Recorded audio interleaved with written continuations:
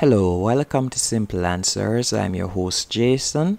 In this video, I'll be showing you how to disable notifications on your Chromebook or how to turn off a notification or all notifications on your Chromebook.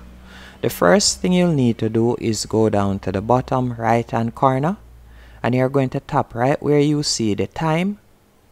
And in the section right here, you'll see notifications. You can simply toggle this down, and if you like to turn off notifications for all apps, you'll tap on Do Not Disturb.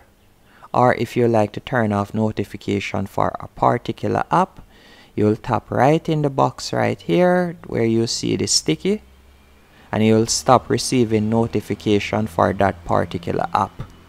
But if you do not see those options when you tap in the bottom right hand corner, you're going to need to go into settings, and once in settings you're going to tap on personalization.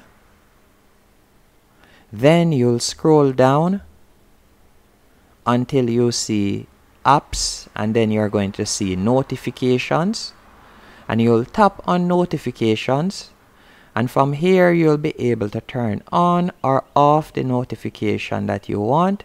For example, as you can see, File Manager right here, notification is currently turned on. To turn it off, I'll simply toggle it off, and that's it. Hope you found this video helpful and informative on how to turn on or off notification on your Chromebook.